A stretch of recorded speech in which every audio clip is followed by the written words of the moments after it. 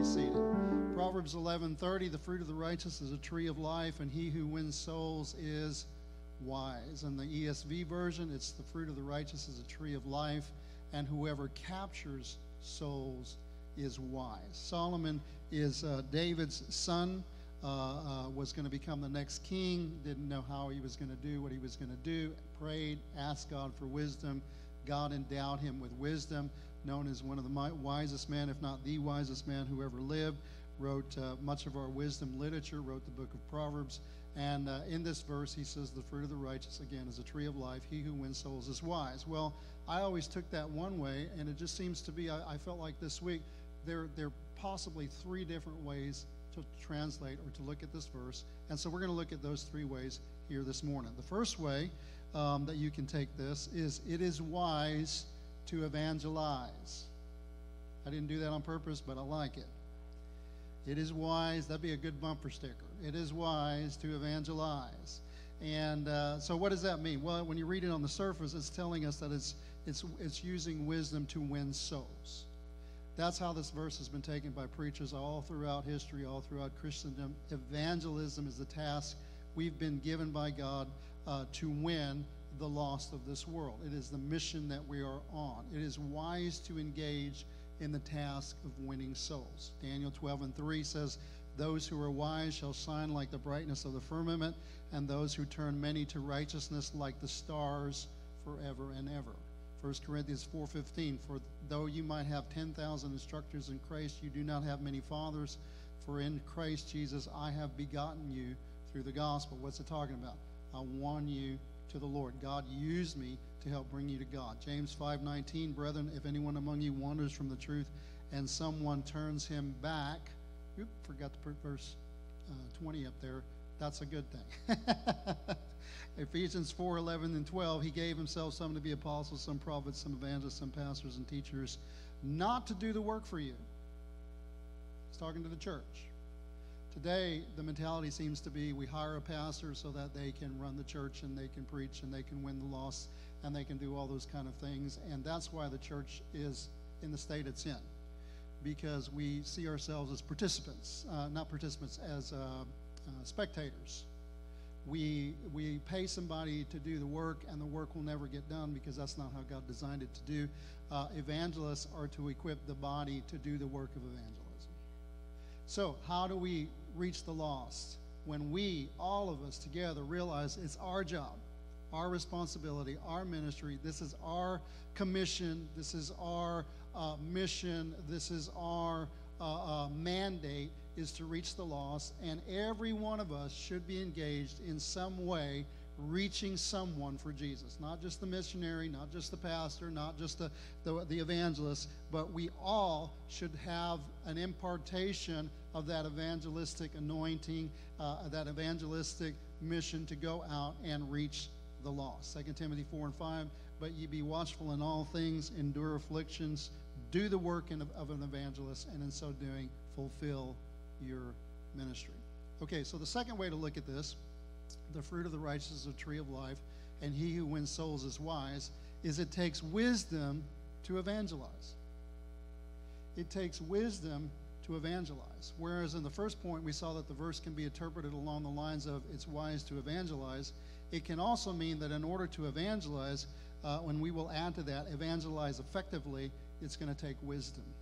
The gist of what I'm trying to get us to grasp this morning is along the lines of something like this. He who wins souls must use wisdom to win them.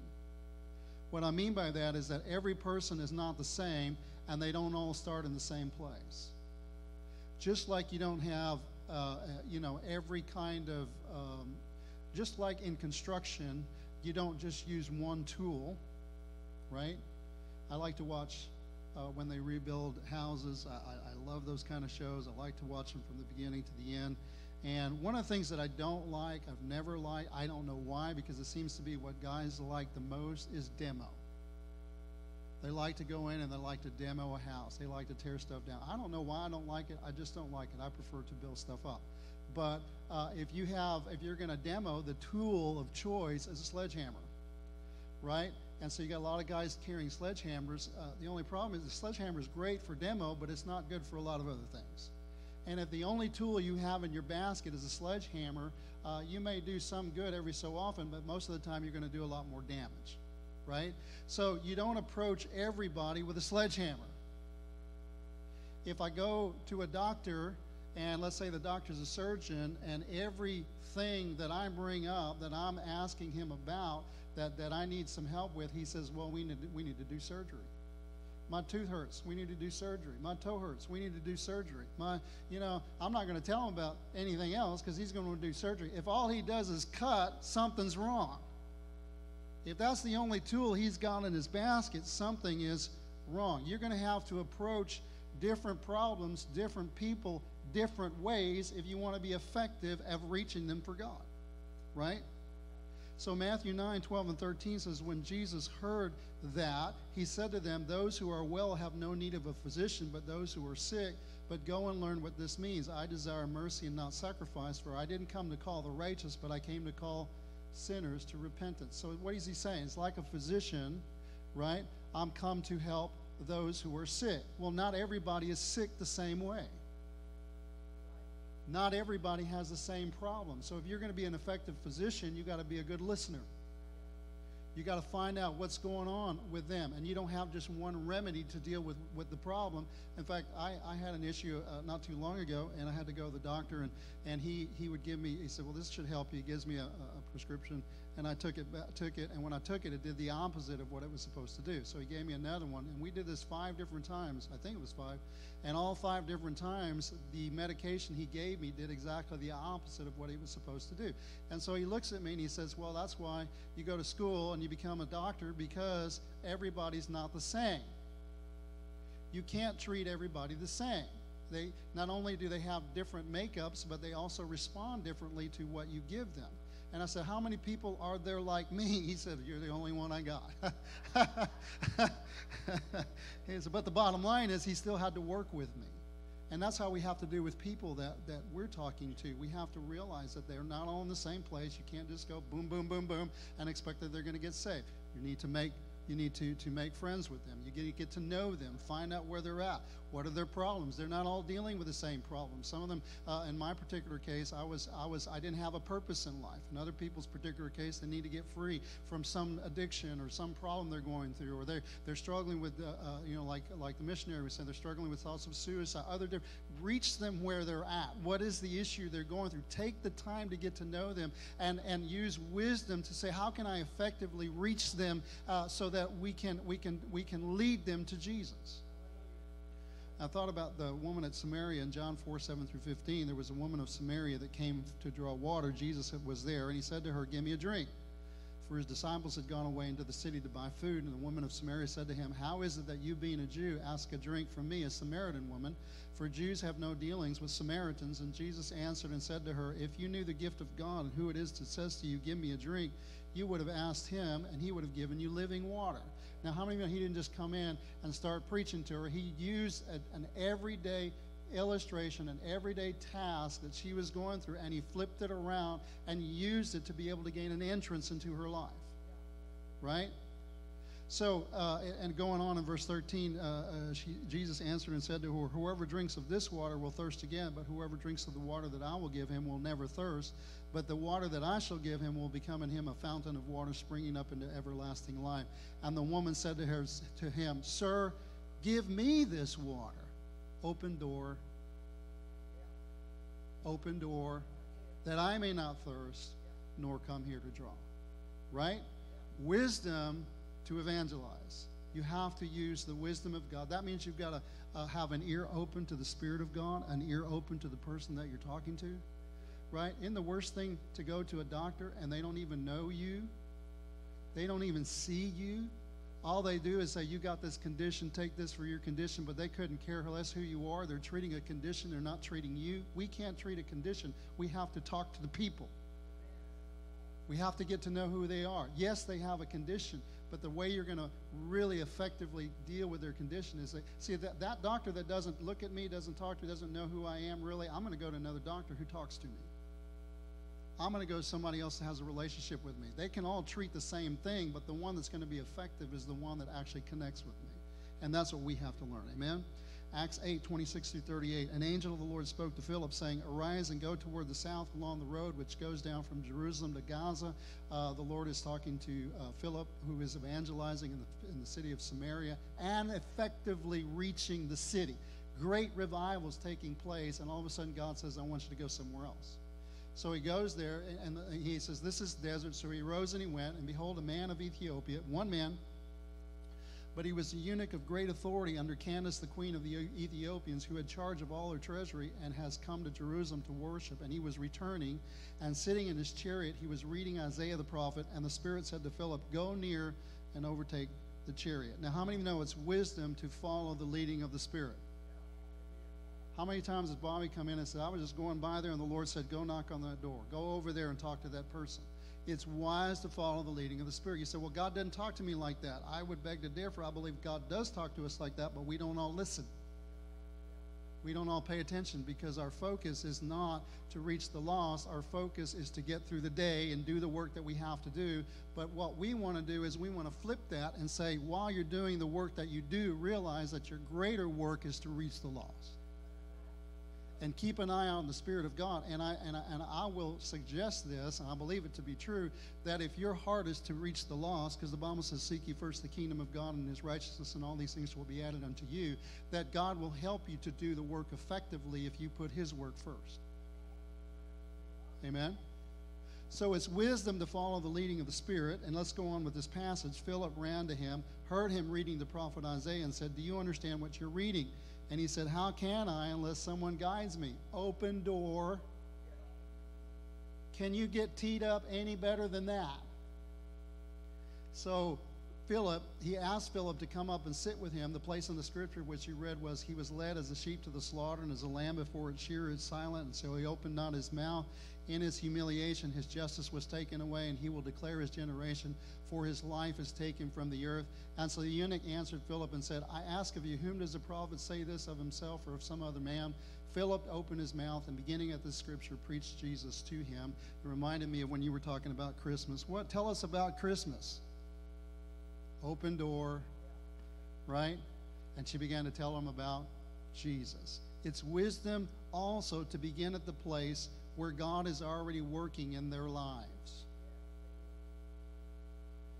I believe that God, particularly when we start praying for people, that God goes before us and begins to work with people, right?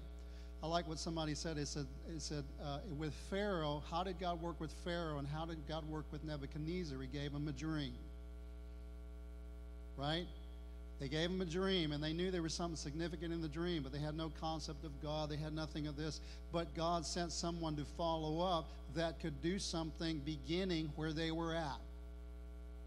Tell me your dream. And when they began to tell him his dream, then all of a sudden God began to use that open door to open up the working of God within their life. So we have to find, where is God working in their lives, and how does God want me to fit in here so that I can begin to preach Jesus to them, right? And so as they went down the road, they came to some water, and the eunuch said, "See, here is water. What hinders me from being baptized?" And Philip said, "If you believe with all your heart, you may." And he answered and said, "I believe that Jesus Christ is the Son of God." And so he commanded the chariot to stand still, and both Philip and the eunuch went down into the water, and he baptized them. Now I brought this, what I want to bring out of this is it's wisdom to seek to bring the matter to a conclusion and actually lead them to a place of confession in Christ.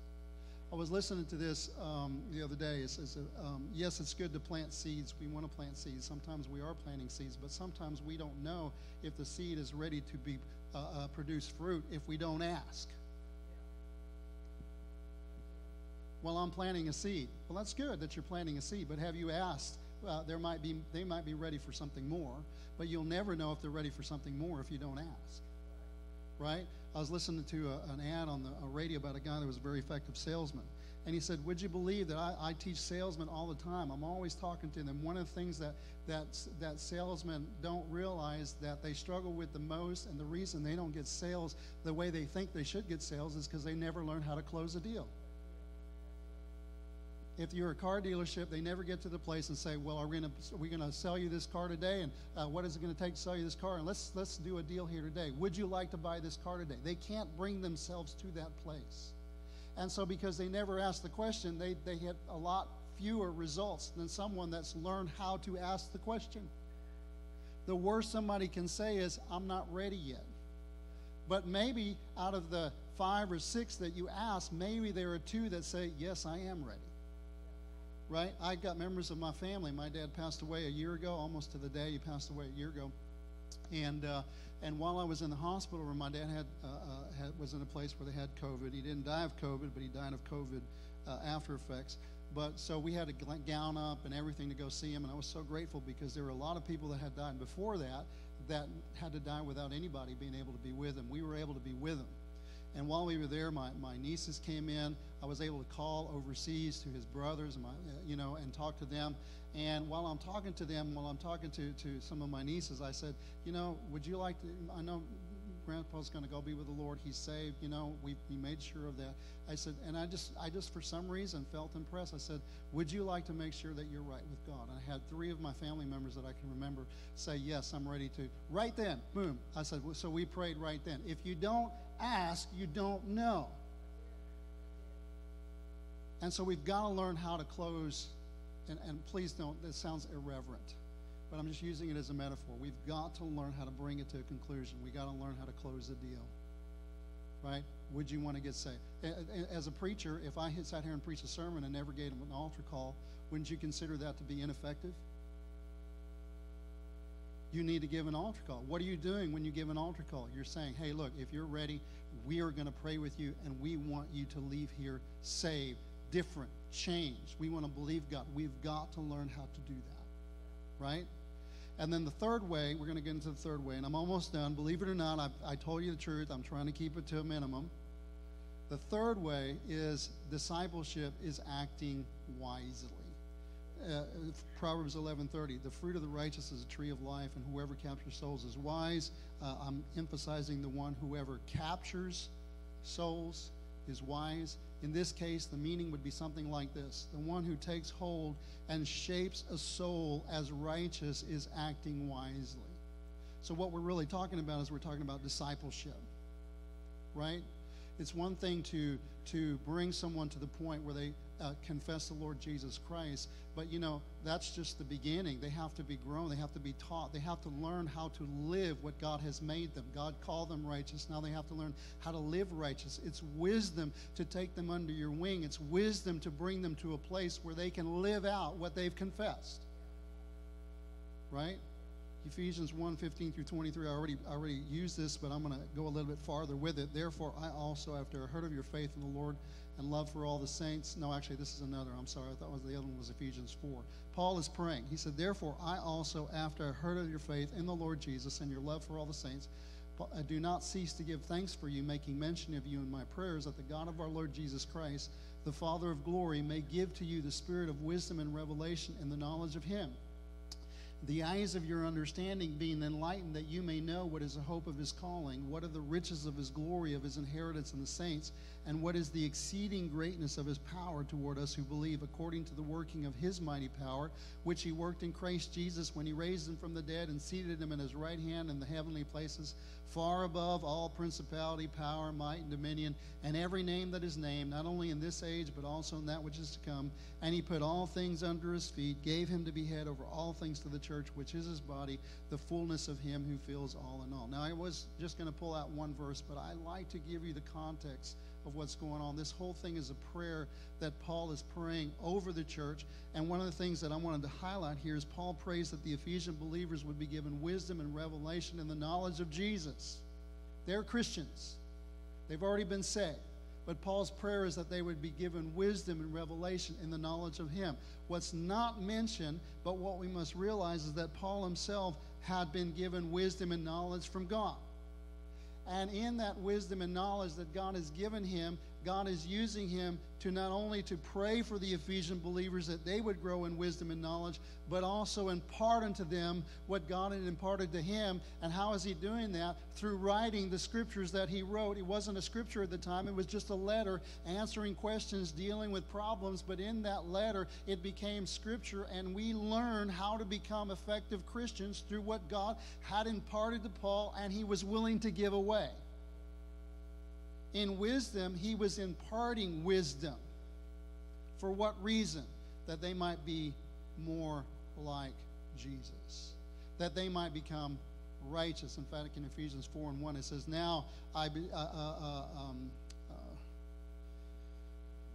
Ephesians 4:1. This is why I carry a Bible. I know what this says, but when you got all these eyes looking at you, you know, it seems to happen more the older you get. Ephesians 4:1, he says, I therefore, the prisoner of the Lord. Now he just got through telling him in Ephesians chapter 1-3, all that he at this particular time was revealing to them of what Jesus had done. All that Jesus had done through the work of Calvary. Not everything, but what he's revealing at this particular time. This is what Jesus did for you. This is how God's functioning in your life. This is all these things that God has done. And then in verse 4 he says, I therefore, the prisoner of the Lord, beseech you to walk worthy of the calling to which you've been called. Right? What have you been called to? To live righteously. What have you been called to? To live effectively, to live victoriously, to live an overcoming Christian life, to not just to get to heaven, but to demonstrate heaven where you're at. Right? And there's a lot of people that are just getting to heaven, but they're not living effectively and righteously in a way that represents Jesus the way he wants to be represented in this earth. And Jesus is saying, live worthy of the calling to which he's called you to live. Right? And I always like to use the illustration of a king who, when he is born a prince. From the time that he's a prince, he is the future king. From the moment that he's born, he's the future king. So what do? All that life of that child who is a future king, what do they teach him? How to live like a king. When you are born again, you are a child of the living God. You have been made righteous. You have called to be the light of God in this world. And so what Paul is saying, now this is what God has called you to. Now let's teach you how to live life in such a way that you demonstrate by your life and by your actions what it is that God has called you to be. Right? Am I making sense to you? Okay? So this is what Paul is praying that would happen in their life. In short, what was Paul doing? He was discipling the church. He was discipling the converts. He was discipling them so that they could become more than converts. They would become disciples themselves. And this is what this verse can, and I believe in Proverbs, and I believe it truly means. Paul had been used to evangelize them, and now he was being used to teach them so that they would live righteously. This is discipleship. It is wisdom to disciple someone. Discipleship is acting wisely. Why does God desire that we grow and mature as believers in Christ? And that brings me back to Ephesians 4:11-16. He gave some to be apostles, prophets, evangelists, pastors, and teachers for the equipping of the saints, for the work of ministry, for the edifying of the body of Christ. Edifying doesn't just mean, oh, you're so good, you're so dressed so pretty, oh, you're so awesome. That can be edifying, but it also can be a lie. No. Just kidding. All right. Want to see if you're paying attention, right? What it means is to build you up. Sometimes to build you up, I can't flatter you. I have to tell you the truth, right? You can't become better until you know that you're behaving poorly, right? We got to know where you're at. So anyway, I got off on a tangent. I like rabbits. Let's get back. All right. So it says, till we all come to the unity of the faith and the knowledge of the Son of God, to a perfect man, to the measure of the stature of the fullness of Christ. That word perfect means mature. Doesn't mean that you don't make mistakes. Hopefully the older we get, the less mistakes we make, or we make different mistakes, but we don't make the same mistake over and over and over and over again.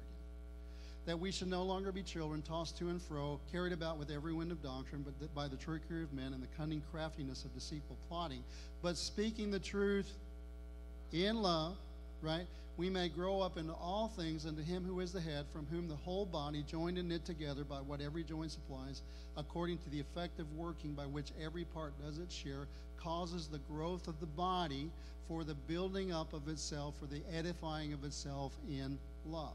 So the purpose for our equipping, maturing as a body is that we would grow in love, and in our love, this is Rick Helgero taking it out to the end of it, in our love, we would produce children, metaphorically, right? In love with God, in love with one another, we have a love for the world, and because we have a love for the world, we go out there and metaphorically we get them born again. They are born children into the kingdom of God. Not because we have to, not because we got to get a notch on our belt, but because we love whom God loves. We have his heart for people, right? Genesis 1:27-28. God created man in his own image. In the image of God he created him, male and female. He created them, and God blessed them, and God said to them, be fruitful and multiply. Fill the earth, subdue it, have dominion over the fish of the seas, not over the people, but over the fish of the sea, over the birds of the air, over every living thing that moves on the earth. Genesis 18:17-19. The Lord said, shall I hide from Abraham what I'm doing, since Abraham shall surely become a great and mighty nation, and all the nations of the earth shall be blessed in him. For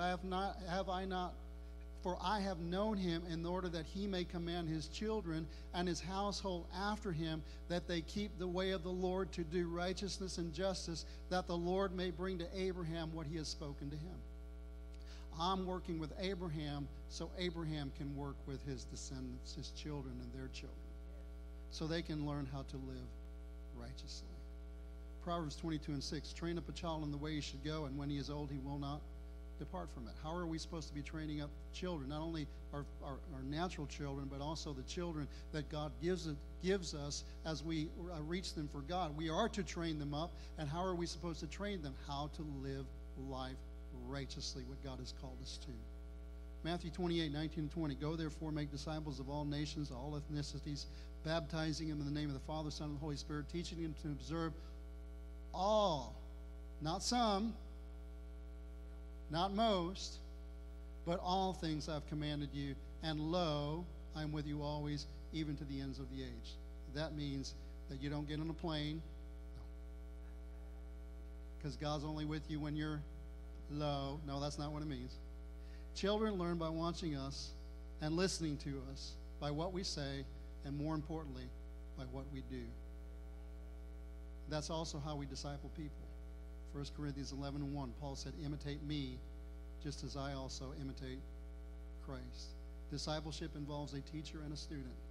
It involves a mentor and the one who's being mentored. It's not a system of teachings. It can use teachings, but it's not a system of teachings or system of classes. It can involve that, but it is people who are willing to impart the life of Christ through their words and their actions into other people, that they might become righteous, not only positionally, but also functionally. This process of discipleship, taking hold of a soul and shaping them to live righteously, is, according to our text, what it means to behave wisely. So, what we saw here today, missionary that came here today, God's using her to go across the seas and in wisdom, through wisdom, to do what wisdom should do, is train up people to know God and bring them to a place where they can follow God and live for God, and then they too can go out and reach other people for the Lord. But you don't have to go overseas to do that. We're called to the same place. We're called to do the same thing.